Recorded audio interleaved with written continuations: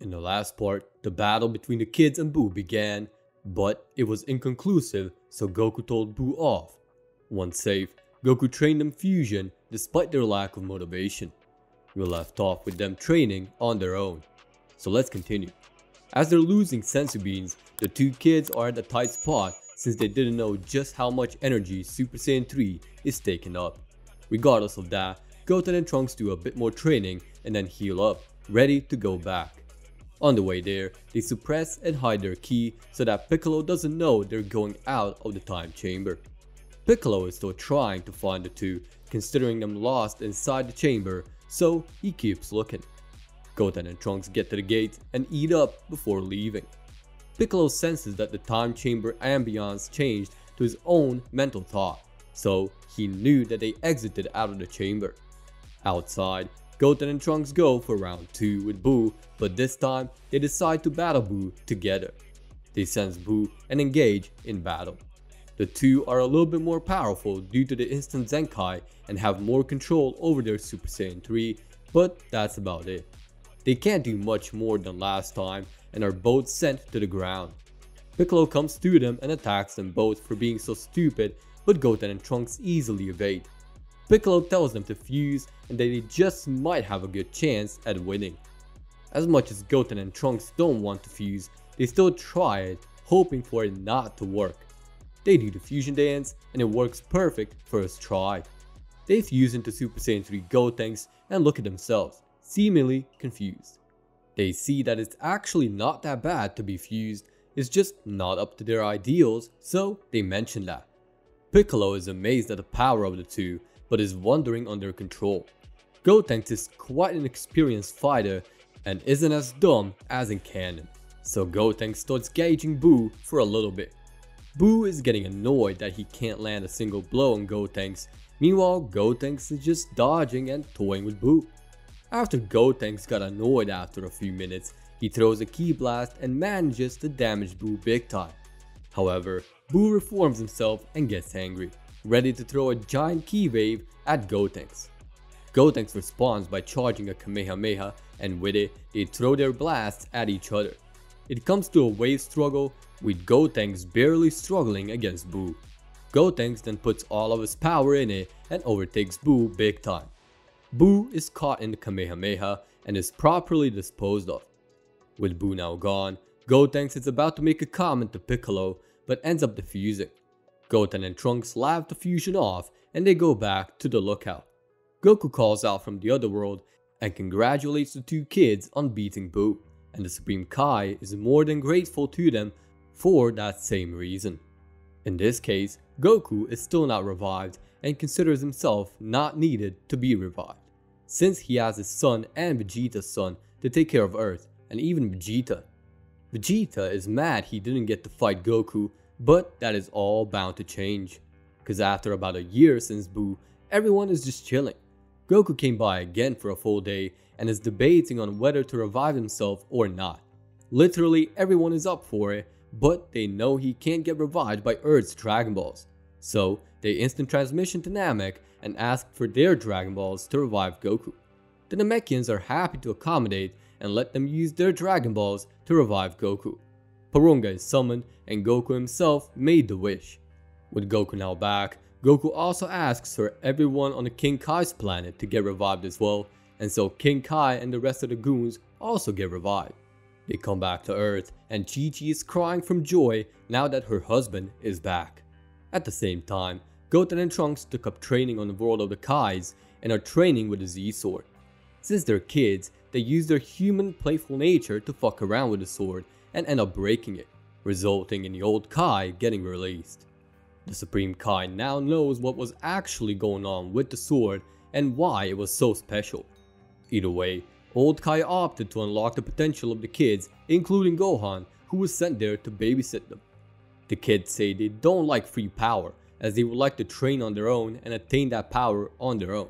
However, Gohan didn't have a problem with that, as he said that he would like to have a bit more power in his arsenal to protect his new family and Earth in general. And so, old Kai went ahead and started unlocking Gohan's potential, with Goten and Trunks cringing at the visuals of the process. While all that was happening, Beerus awoke and had a dream about something he cannot remember. Whis asks him about the whole sleep to get him to remember, but it's too difficult for Beerus to remember. Setting that aside, he goes and does his destroyer duties as of now. Back to Gohan getting his potential unlocked, the old Kai has to unlock a whole lot, so it takes a long time. In that time, Kibito teleports the kids home as they don't have anything better to do, nor do they want to see the cringe ritual to get Gohan's power out. Either way, they continue the training back home in a gravity machine, still honing Super Saiyan 3 and getting stronger. Chi-Chi is mad that Goten is constantly training and calls it out on his father for being exactly like that and forcing Trunks to train with him. Goku knows what his son is thinking, so he just shrugs it off. After a few excursions, Beerus still has no idea what he dreamt about, and the only thing he remembered is a silhouette of someone or something. Whis may be able to help with that, suggesting to talk to the Oracle Fish and ask him about the whole thing. Beerus agrees, and they come back and ask the Oracle. Despite Oracle's bad memory, he finds out of the Super Saiyan God and his prophecy. Beerus now recalls it all and asks about the Saiyans, and so Whis checks his staff and sees that a few Saiyans made remarkable progress, almost all of which are from the same family tree. He mentions that the one called Goku killed Frieza. One of his sons defeated some menace called Cell a few years back, and his youngest son combined into a fusion with Vegeta's son who defeated Majin Buu just recently. Beerus is astonished at the fact that the Saiyans defeated both Frieza and Buu and is quite interested in them, wondering if Goku is that Super Saiyan God, considering his offsprings are also immensely strong. Nothing compared to him, but are plenty strong. He wishes to visit the closest one of the three. Whis mentions that one is getting his potential unlocked by the old Kai. Beerus is disappointed to know one even broke the Z-Sword, but they still go.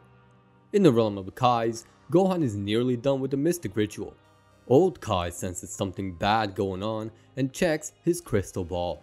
Turns out that Beerus is awake and alert, going straight towards them.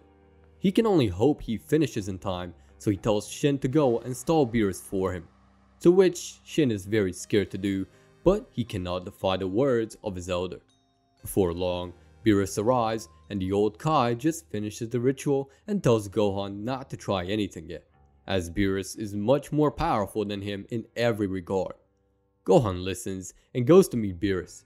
He's acting all formal, but Beerus isn't and cutting straight to the chase. He asks about the Super Saiyan God, and of course Gohan doesn't know anything about it. Beerus is annoyed, so he decides that Gohan is of no use and that he will just visit Earth where the rest of the Saiyans are. That gets Gohan very worried, as well as the rest of the Kais. Beerus leaves with Whis, and Gohan wants to get to Earth before Beerus does to warn them all, so he asks Shin to Kai him there and get him there, and fast. Shin does so, and once on Earth, they see it's not just chilling, but they ended up on Bulma's ship, where she's hosting a massive birthday party. Gohan and Shin run up to Goku and Vegeta, saying that Beerus the Destroyer has headed their way towards Earth. Goku and Vegeta don't give a single shit, but still ask what he is.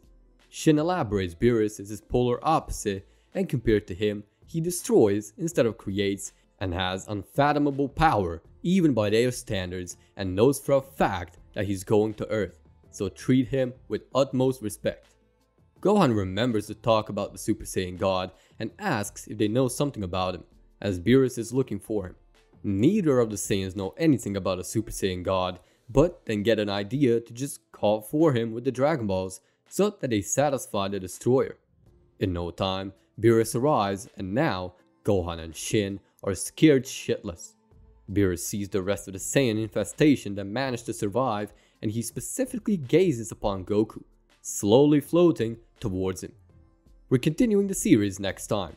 While you wait for the next part, join the T23 Discord server with the vanity URL down in the description. Thank you for watching, and with that, peace out.